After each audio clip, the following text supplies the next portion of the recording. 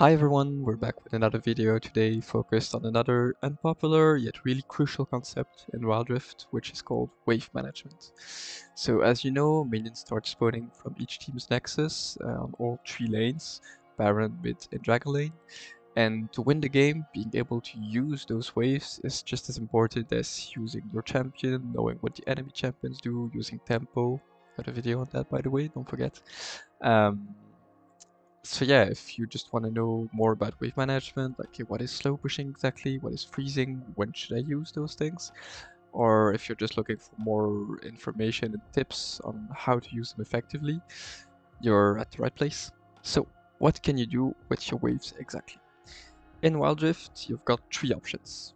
They're all three very different. They've got their own advantages and their own requirements. There's no perfect solution. You really gotta find which one you gotta use at what time. So let's go over those one by one. First of all, you've got pushing a wave. So what is pushing wave exactly? It means you're gonna kill the enemy minions faster than your opponent kills yours.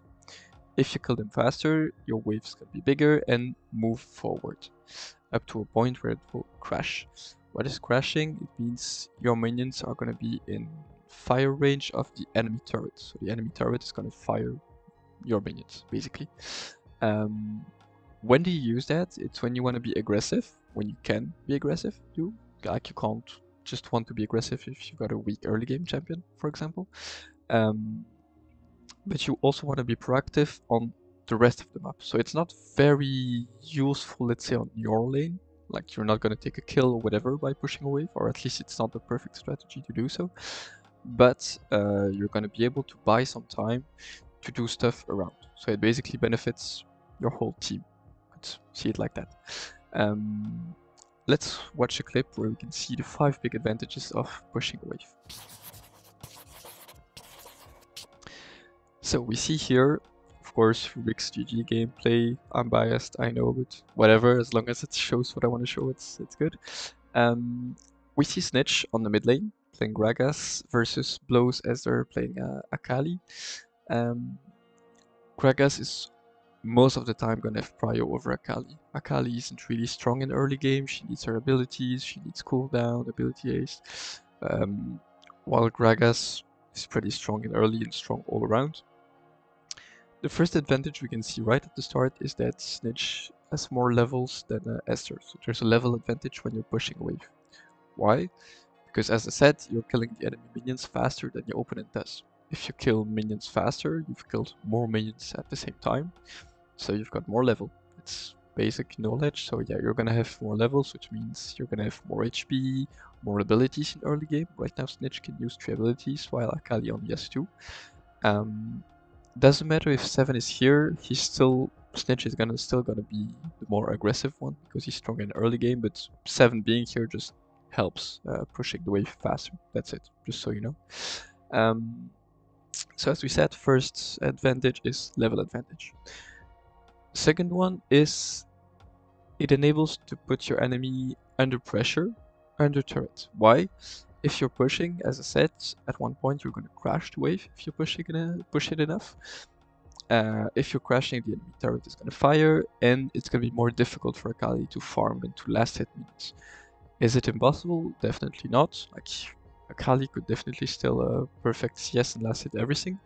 It's just a bit more difficult, she might have to use an ability or two, etc. So it puts pressure on her, she has more pressure to succeed in everything, and she has less abilities available. Maybe if champions who have mana issues, they will have to need abilities, well, they will have less mana to fight or other things. So yeah, it puts basically just an additional pressure. It's not much, but it's an advantage. Third thing is, if Akali is at the turret, she's gonna have minions to farm and she can't really move from her lane. Otherwise, if she moves, the turret is gonna hit the minions and she loses the minions, which is not what you want as a mid laner or any laner, basically. So Snitch and 7 basically buy a window of 10-15 seconds where they know they can do whatever they want, while they know Akali is gonna be under turret or she loses a lot. So let's say they could go on the bot jungle and put some deep vision, they could go take a jungle camp. Well, guess what? 7 is here, he helps taking the prio, Akali's locked in, he's gonna go take the blue buff. It's a very normal step. You can do that in solo queue too. It's not difficult to implement. He's helping taking prio. Akali's locked. Snitch can move if they have issues here. Luckily, they also have prio in bot lane with Orianna over Varus, which is quite strange, not gonna lie. So yeah, they can do whatever they want right now and steal some camps from the enemy team. We see Pantheon can't do that, because if Pantheon tries to go on the blue buff, Darius is a strong champion who can still deny some farm and doesn't really care. Gragas is going to be able to rotate very fast where Akali doesn't. So yeah, Pantheon is locked, can't go for the enemy blue buff, but we can. So we take something away from the enemy team. Two other advantages of pushing like that. Let me go back a bit. Two other advantages that are not in this clip. But let's say Akali is low life. So let's say she fought with Gragas a bit early game and Gragas had some good trades. If Akali is low, she's gonna have even more pressure. Why? Because if she tries to last hit, especially as a short range champion, Snitch and 7 could just decide to dive her. She would maybe have to back, but if she backs, again, she loses her CS, her minions, because the turret is just gonna kill them. So she has an additional choice she has to make of, okay, do I take the risk of fighting for my minions, or do I just back and lose CS and concede? Now the opposite is true too. If Snitch pushes the wave, Akali has to stay there or back, whatever, but Snitch himself can decide to back. He has, as we said before, a 10 or 15 second window where he can back if he wants to. He can do whatever he wants, basically. So if he wants to back, he can cash in the bit of gold he has. Must not have that much, but still it's a bit of cash. He can get some mana back, he can get his health 100% if he lost a bit, and this will mean he will be stronger than Akali when he comes back.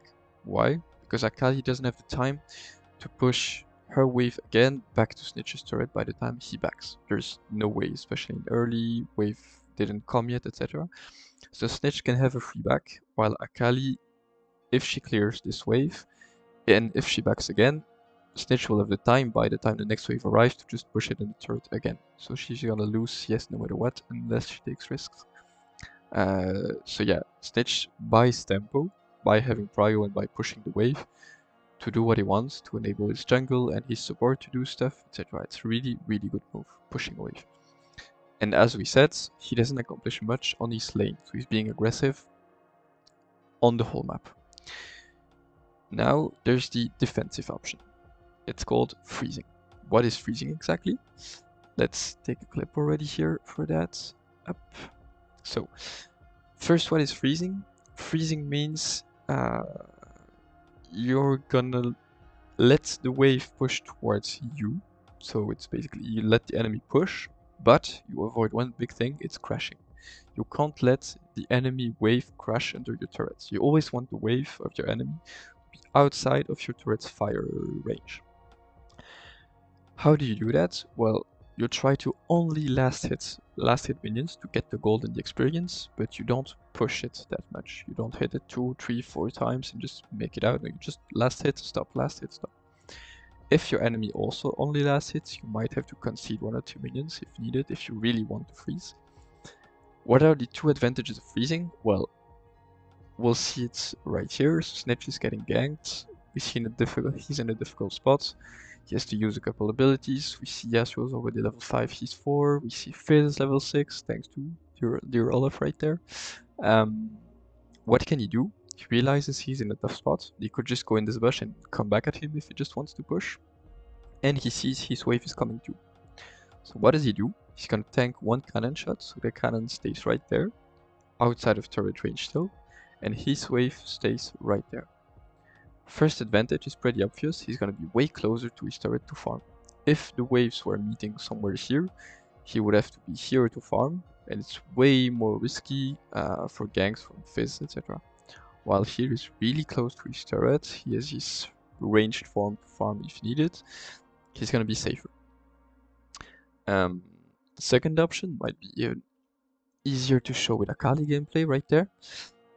Akali, if she were able to freeze, she didn't here, or she couldn't, but if she was able to freeze, one, she's safer again from Kha'Zix, from Gragas, but someone like Pantheon could gank her too. let's say the wave stayed right there out of turret range.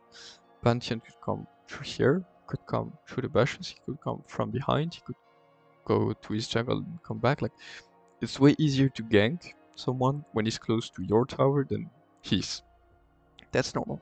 So that's the two advantages of freezing. One, you're safer, and two, if you've got a strong jungler, it's better for ganks. Now, it's not easy to freeze. So as we see right there, Snitch had to really calculate where the cannon is stopping. He has to take in consideration like vision. Enemies really don't like to be frozen upon. I guess that's how we say it. So they might come to break the freeze. So breaking the freeze means you're just gonna last hit.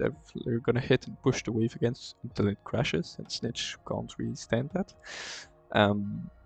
But yeah, it's not easy. You gotta know your turret's range. You gotta know, okay, he will go this fast, etc. Like, it's gonna need a bit of practice, but it's really effective tool if you want to be a bit more defensive. Now, it also has disadvantages. The disadvantages are that right now, Yasuo and Fizz can do whatever they want. They know Snitch is locked. They basically enable their advantage of pushing the wave. Like, if you're freezing, it means the enemy has pushed the wave, so they have the advantage of pushing the waves that we saw a minute ago, which is having prio, which is they can back if they want, etc. You always gotta consider, okay, my champion right now, what does it need? Do I need to be defensive? Do I need to be aggressive? Can I let Yasuo and Fizz go wherever and just take prio and maybe annoy my teammates? Cannon is easy to dive. Might not be worth it. So Snitch right now is gonna clear, and I don't know if you see it, yeah, he's gonna decide right there when he sees aim. He's gonna decide to jump in and just clear the wave instantly, so Yasuo is gonna be forced to come back right after. Now, as we said, there's a third option. We had playing aggressively around the map by pushing a wave. We had playing defensively. Defensively is basically staying under your tower. But there's also a way to be aggressive in your own lane. We will see that right now with some Ashe gameplay. Ashe here is Rick's Doom, so our ADC. Again, biased, whatever. So we see they're gonna lane against Lulu and Vayne. Ashe Janna is good in laning phase, maybe not that good after. Lulu and Vayne have not that good of a laning phase, but they're monsters in late game. So you have to put them behind, otherwise you're gonna be screwed. Especially we see Annie, we see Jarvan. There's a whole team around them with supportive picks who can CC, etc. So yeah, you really want them to be behind. Doom recognizes that, and they start to trade. I'm not sure Lulu and Vayne should be trading this early, but whatever. What is Ashe gonna do? Only last hit. So, what is that gonna do? If you only last hit minions, but still push more than the enemies, you're gonna stack up waves and waves and waves and waves. We see already the wave getting bigger and bigger, while here there will only be 4 minions left soon. You've got 4 ranged and 2 melee ones, so it's really bigger than the opponents. Plus, if you're really good in early game and traded well, you can just decide to zone those two out. If they're zoned out, you're gonna lose minions, which means gold and XP. So you're building, just like when you're pushing the wave, an XP advantage, a level advantage, also a health advantage, because you can trade, especially with ranged champions, and you see the wave is getting bigger and bigger and bigger. Now let's move on a little bit. We see they're still trading.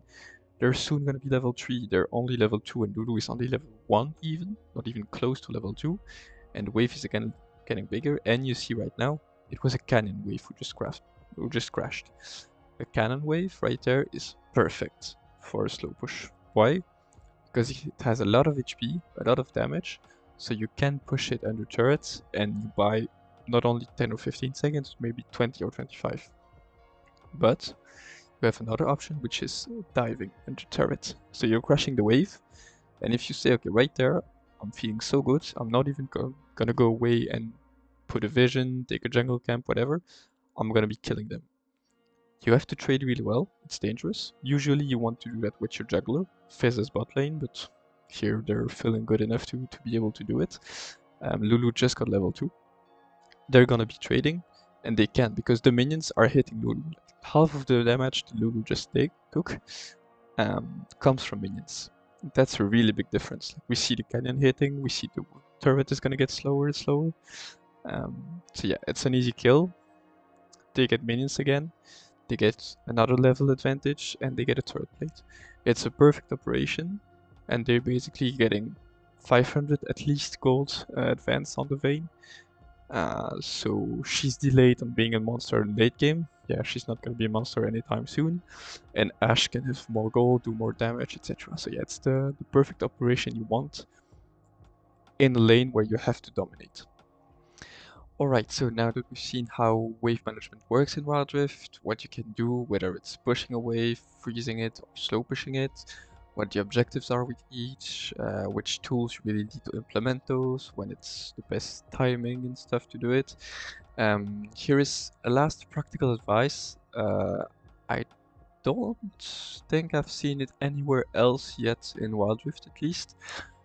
It's a special analysis of wave timers when they spawn, when they crash in the middle of the map, and therefore what you can do exactly at the right timers to play around, for example, the objectives at 4 minutes, or how to manage a wave in the side lane in later stages.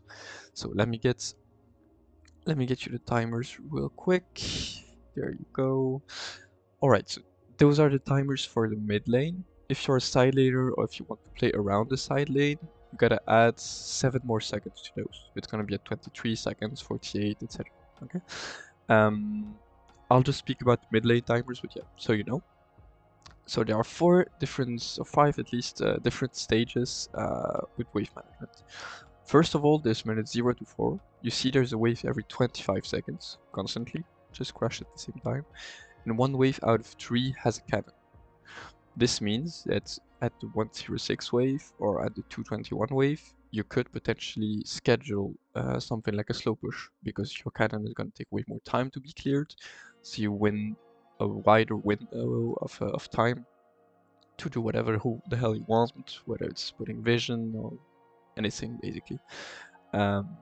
Those are really good timers to also crash just a small pushing wave if you want to back or stuff like that, if you want to take the turret plate, if you're really ahead. Something like that you can schedule. Now it changes at 4 minutes. What changes? First of all, you'll get a wave every 30 seconds. So the waves are going to be slower, even though the game intensifies. It's a bit weird, I know. But you get a cannon every 2 waves now. That's a big difference, because it helps you though push a tower, be more aggressive, whether it's mid or on the side lane. You've got basically just more opportunities to be aggressive on your map and make plays, whether it's slow push, freezing, etc, etc. Because freezing works too, obviously. If an enemy loses a cannon, it's gonna cost him way more gold than not losing a cannon, just a ranged minion, okay? So, first practical tip. There's gonna be a cannon at 311 and 41. What I advise you to do, as a mid laner especially, is to clear the 336 wave. Normally without a cannon it should be really easy, let's say, like especially for, I don't know, Ari or Garen mid, who knows. You're going to clear that very fast. You'll be able to back at what, 340 maybe, something like that. You start backing, you can cash in around 350 let's say, and you're back in lane for 4 minutes. Which means that you can take the priority on the cannon wave if you clear this one very fast too. You'll buy a 10 or 15 second window to do whatever you want, as we said, if you clear especially a cannon wave, but it's a very important window. Why? At 401, you're gonna have plenty of stuff to do. You can put vision on an objective, you can start an objective, let's say you have Kha'Zix or stuff like that, that really does an objective fast. Basically having the priority at that time is really worth, and it impacts plenty of games recently. So let's just take a Wild Rift map quickly up. Let's say this one, it's a nice one. Okay, let's say... On va aller dans un nouvel onglet. Oh no, hop. There we go. Okay, let's say we're on this map. If you clear this wave, if you have the prio to put a vision here, to pop the vision plant maybe, anything, it's gonna be worth a lot, because knowing where the enemy jungle is, if you see him on red, because junglers often take the red right before Drake or Herald spawn, whatever, you're gonna have crucial info that's gonna influence your capacity, your ability, I mean, to know where you gotta go, if you go for objective, if you go for a top turret maybe, if you have a Fiora on your team, whatever. You really enable plenty of options to be open for your side. So this one is really important. Playing the prio right there is worth it. That's like the timer you want to impact. Okay, I take this wave, I back here, I'm back for this wave on cannon, and I take the priority. Now the next change is right after. So as I said, the waves are going to be slower, 30 seconds, one cannon every 2 waves. Try to play around those cannons to dive a turret. Like if you see a wave crashing without a cannon, maybe don't ask your jungle to be there right then. Tell them before, okay, right now I don't have a cannon wave. Try to maybe do one more jungle camp. You can come right after, and we'll dive on a cannon wave. You've got way higher odds to do stuff. Of course, if the window is perfect to dive, go ahead. You don't need a cannon. It's just an additional factor that could help. But if you don't need it, or if the window is too good to not be taken, go ahead for it. Okay. Next change is at 10 minutes and 26 seconds. We go back at one wave every 25 seconds. So Wild Rift devs basically said, okay, at 10 minutes, let's go faster again. Why not? Now, the next big thing, and there I insist, at 12 minutes you have to consider the states of your side lanes. There is no way you can just focus in 5-man mid lane after 12 minutes. Why? Because there are still waves every 25 seconds, but waves have now 2 cannons. If you tend to forget during even just 45 seconds or 50 seconds by the time 2 waves are here, 2 waves like those, your side lane is crushed for the next minute at least. Why? Because you'll have 4 cannons pushing here, or even 5, sorry. If you have 5 cannons pushing then, it's gonna be one hell of a mess to depush after. That's why split pushers are so effective right now, and you have to consider them. Even like just send a Gragas or a Garen side lane, whatever, it's perfect, because he's gonna be able to clear it very fast. But if you let Fiora or Camille maybe slow push or freeze you a little bit on the side lane, so she can stack 2, 3, 4, 5, 6 cannons, it's gonna be impossible to manage afterwards. Or what she can do then, and that's why split pushers also are really effective. Let's say those are plenty of cannons, and those 2 turrets are down. If she stacks a lot of cannons and they're gonna push here and they're gonna be crashing here, she starts moving for a Drake that's gonna be spawning.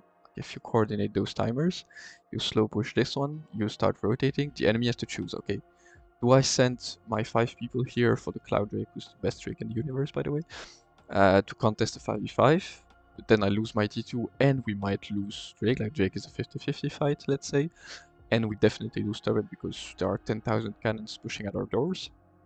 Or do we send someone here, we don't lose the turret, but we flip a 4v5 at Cloud Drake who's busted. It's a difficult situation. So forgetting your side lanes is really not the way to go. You gotta always, at least 30 or 45 seconds even before an objective spawn, be able to say, okay, are my side lanes good? Am I in danger for the next minute?